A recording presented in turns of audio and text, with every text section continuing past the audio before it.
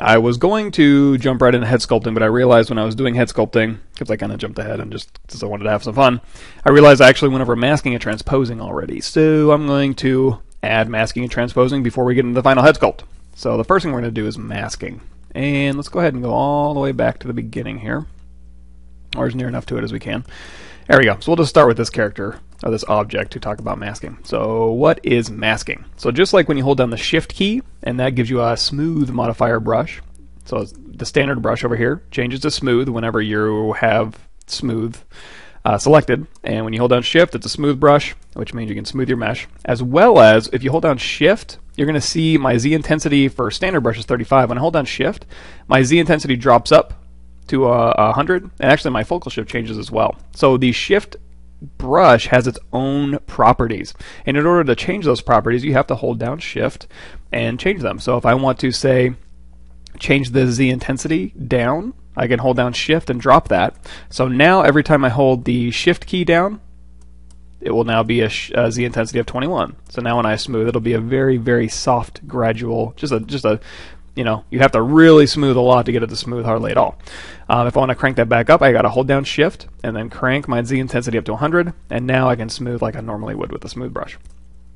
Exact same thing with masking, only the mask hotkey, I guess, or the modifier key, is Control.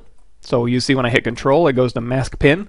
That is the default masking brush, is Mask Pin. So what is Mask Pin? By default, Mask Pin is just basically a mask brush that has two functions, and there's two different ways you can use it. The first way is just to hold down Control, and then as you drag over your mesh, it's going to mask it out. So I'm really just masking and brushing onto my object. So I can mask, and let go, just move, and then mask. So as I'm hovering over my object, I can pick up my cursor and just mask. And then, just like with the standard brush, if you hold down Alt, it has an invert function, where it digs into your mesh as opposed to pulling out. Same thing with mask. If I hold down Control, and then I hold down Alt, you're going to see that plus sign next to the mask turns to a minus sign. So when I hold down Control, it changes to a cursor that says mask, and it's a yellow cursor. And then I hold down Alt, it goes to a minus, and then I can go through here and mask out certain areas.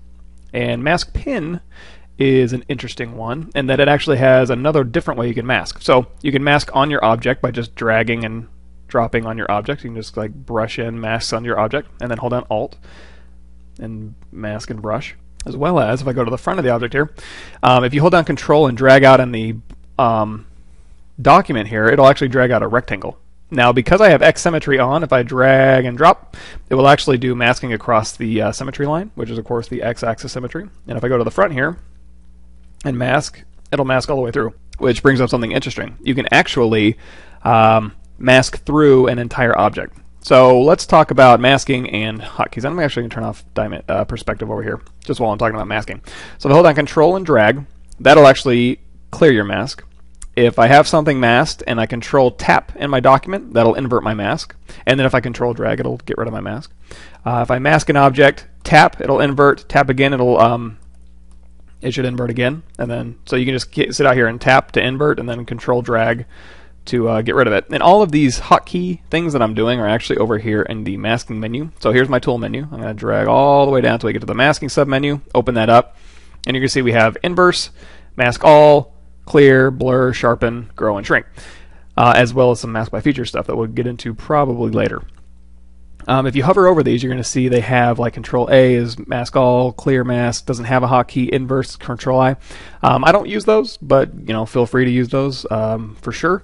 But I'll show you the hotkey. I don't know if it's a hotkey. It's kind of like a hot gesture, I suppose.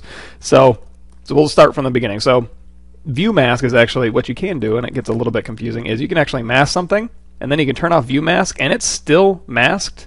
You just can't view it. So generally speaking, you want view mask on.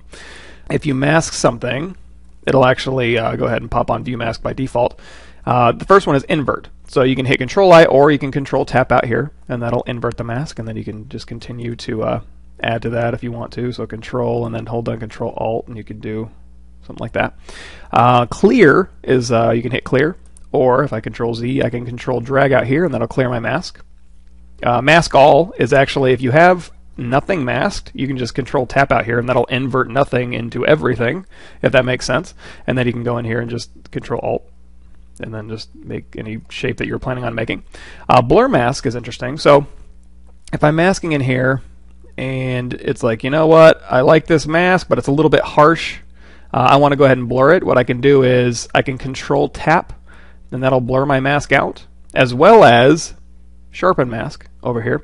You can hold down Control Alt and tap, and that'll sharpen your mask up. So this actually comes in handy. So if you make a kind of a blurry mask here and then Control Alt, you can sharpen that up. I use that all the time when I'm breaking apart meshes and pieces and stuff. So like if I want to pop off a specific part of my mesh, I'll go in here and just do a quick, lazy, kind of soft mask, and then I'll hold down Control Alt and just tap, and then sharpen that up, and I'm good to go. And then of course I can go in here and, clean up my mask if I want to. You know, kind of fine-tune my mask and then sharpen it up again.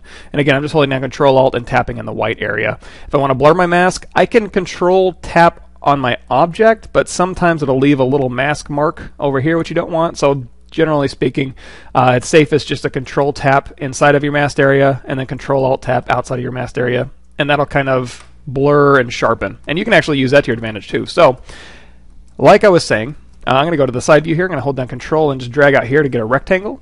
And I'm going to drop that. And let's say, you know what, I like that rectangle, I just wish I had rounded edges. So you can Control Tap in here to blur, Control Alt Tap out here to sharpen, and there you go. You got rounded edges, and it's a mask. Now, another thing you may have noticed is when I'm just masking from the front like this, it just masks the object and nothing goes on in the back. However, if I Control drag a selection rectangle, a mask rect, and I drag and drop it, it'll mask here, and it'll also mask all the way through the object, and this is pretty much universal. We'll get into auto masking and backface masking and brush options, but that doesn't really change. Same thing from the side. You can go through here, and it'll mask all the way through, and plus it's on X symmetry, so that is also why.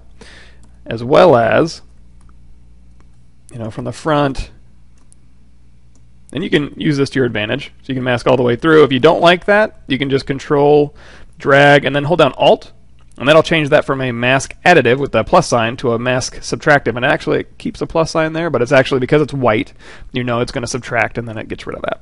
So that's the basics. So the basics of mask pin, I should say, is mask pin or mask rectangle with mask pin available to you if you'd like.